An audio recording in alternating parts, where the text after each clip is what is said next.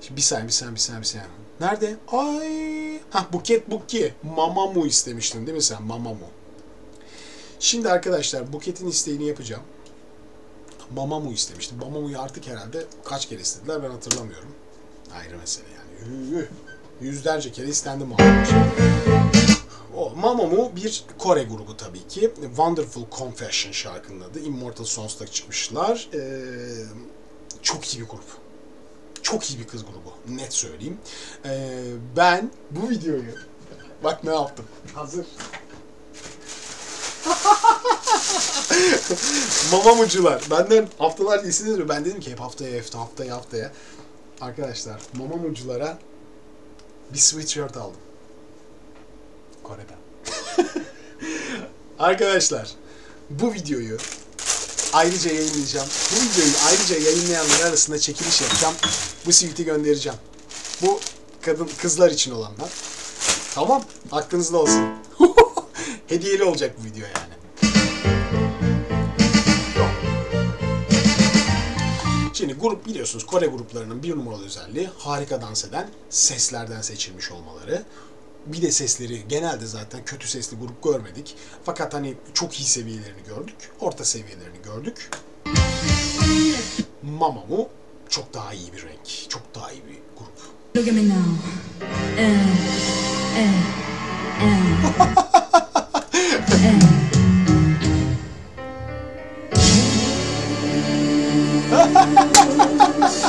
Sahne şovu ya. Yani hakikaten Kore gruplarının dünyaya hani sunduğu şey inanılmaz sahne şovları, dizaynlar. Ya büyük prodüksiyon ya. Dünya para harcıyorlar bunları. Dünya kadar para harcıyorlar. Şimdi kıyafetlere şöyle bakarsanız zaten ilk bakılacak şey sürekli kıyafet olarak karşınıza çıkıyor. Kırmızılar, sarılar, maviler her birine bir renk giydirmişler. Şimdi seslere doğru dönelim. Dönmeye çalışalım. Çünkü görsellik o kadar önde ki.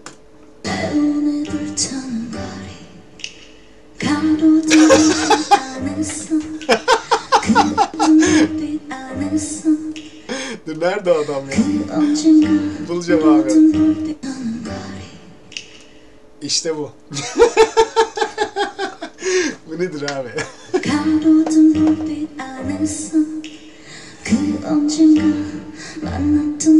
Zaten hani şarkıların yapısı pop şarkı olduğu çok belli. Şarkıcıların da anlattığı şeyler son derece basit hikayeler, basit numaralar açıkçası ama şarkıcılar bu havalara giriyorlar işte fikirli oyunlarla. İyi şarkıcı. Mamamoo'nun bütün vokallerini ben çok beğendim. Çılgınca danslar. İlk sesten daha farklı. Ben kırmızı ya ilk okuyana hasta oldum. Daha tiz bir renk değil mi? Bak ilk okuyana bak. Daha hacimli değil mi altlar? Yani benzer seslere sahipler arkadaşlar. Yani atıyorum biri sopranoysa öbürü de soprano diye düşünün. Fakat biri daha dramatik, daha koyu, biri daha ince, daha parlak renkleri var. O aralarında böyle farklar oluyor çoğu. Buyurun. Bakın. Daha koyu. Biraz hani biz kıyaslarsak biraz Funda Arar rengine yakın bu. Ama tabii hep soprano bunların. Ben bir ara dinledim çünkü. Görüyorsunuz daha parlak bu mesela. Tizlerinin daha parlak olduğu da belli oluyor. Bir de çok keskin bir renk. Hem parlak hem keskin. Keskinlik önemli arkadaşlar bir seste. Yani sesleri birbirinden ayırmamızı sağlıyor bizim. Nedir?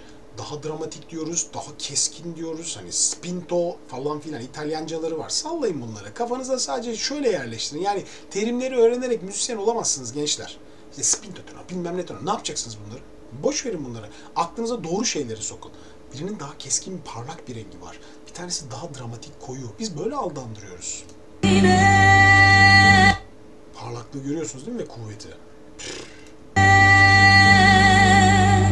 Tekniği çok güzel. Çok güzel bir tekniği var. Şimdi bazı sesler... Neden? Şimdi tekniği çok güzel dediğim insanlarla tekniği güzel ama işte şöyle şeyler var dediğim insanlar arasında şöyle bir fark oluyor. Tekniği çok güzel olan insanlar uzun yıllar yaparken tekniği biraz güzel diğerlerinden biraz karışmış insanlar bunu daha az sürelerde ve daha yorularak yapıyorlar. Olay bu. Mesela bu kızın tekniği müthiş. Görüyor musun? Nasıl ses rahat. Oh, böyle kaymak gibi gidiyor, görüyorsun. Böyle şakıyor sanki kız.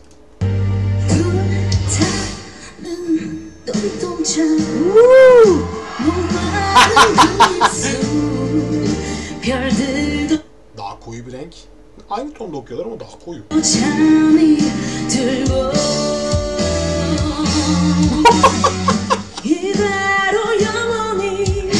Şimdi başka bir ses geldi.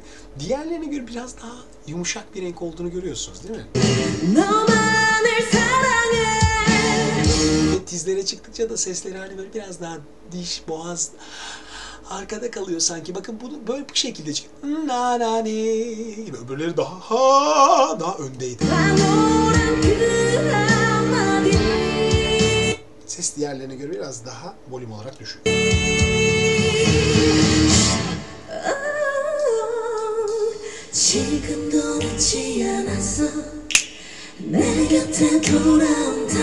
Çift ses yapıyorlar. Dinleyelim bakalım kim neyi yapıyor. Alttaki bu. Dize bakalım. Aslında aşağıdaki sesin çift ses yapıyor. Üstteki kız bu. Hangisi back yapıyor emin değilim yani. Hangisi ana sesin vokalini yapıyor ondan emin değilim. Alttaki bunu yapıyor.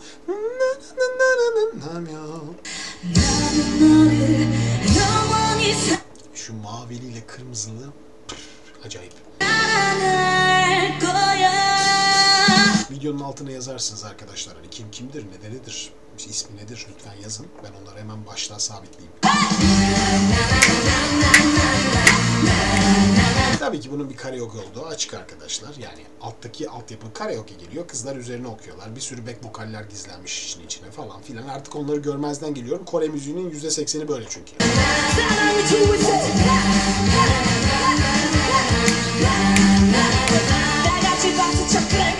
Ha, rapçi geldi. Hoş geldi. Gel.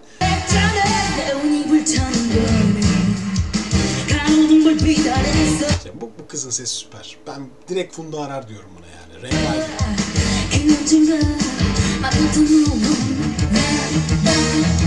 İçin biraz acayip şarkı dinlerseniz Mamamoo Wonderful Confession şarkının adı. Geçiyor.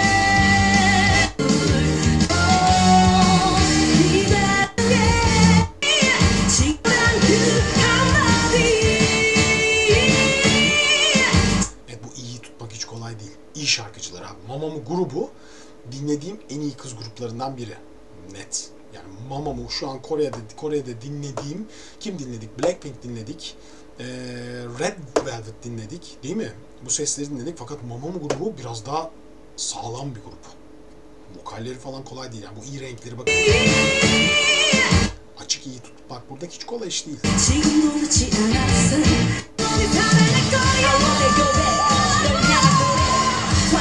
Bütün gücünü kullanıyor yani. Ne var ne yok kazıyor. Bu kızın sesi diğerlerine göre aslında daha hacimsiz. Fakat bunu çıkarabilmek için ne kadar fazla diyafram desteği harcadığına da bakın. Görüyorsunuz değil mi? İşte bu açık ağız öne doğru eğilip diyaframa iyice baskı yapıp sesi pırıl pırıl ve kuvvetli önde tutma. Ses renginiz doğalı yani Allah vergisi hali çok büyük olmayabilir ama teknikle bunu geliştirebilirsiniz. Bu vokalist buna çok iyi örnek.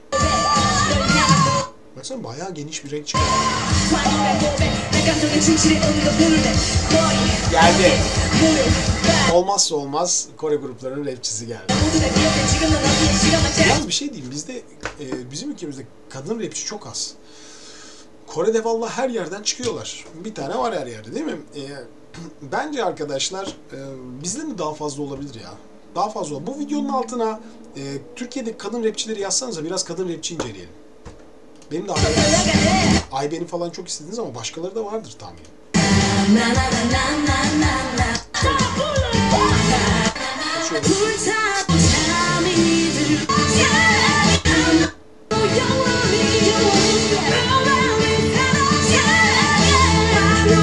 Çıldıralım.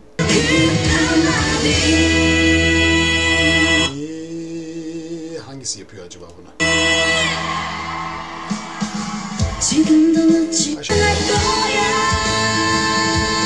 Evet, sopranolarımıza hoş geldiniz diyelim. Muhtemelen kırmızılı ses soprano değil, mezzo soprano olabilir, emin değilim. Fakat bu iki kızın sesinin net soprano olduğu belli zaten. Mavi hasta oldum. Bu kız gördüğünüz gibi tiz sesleri sarılı olan son derece net çıkarıyor. Hiç pırıl pırıl çıkarıyor. Fakat bu mavinin sesi çok büyük bir ses.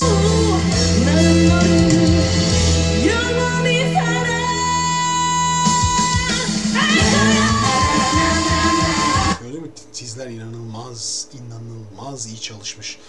Sarılı şarkıcı müthiş çalışmış ya. Adımı imzama basarım yani. Çok emek harcamış bu işe. Gerçekten çok emek harcamış.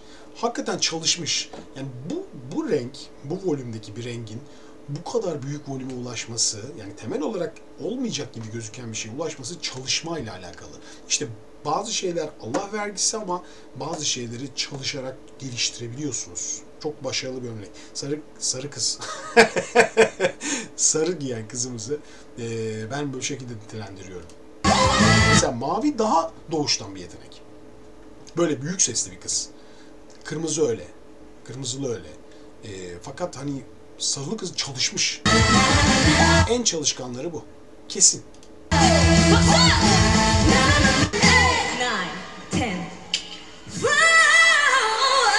Bak işte bu büyüklük başka bir şey değil mi? Bir girdim, oha bu ne dedik.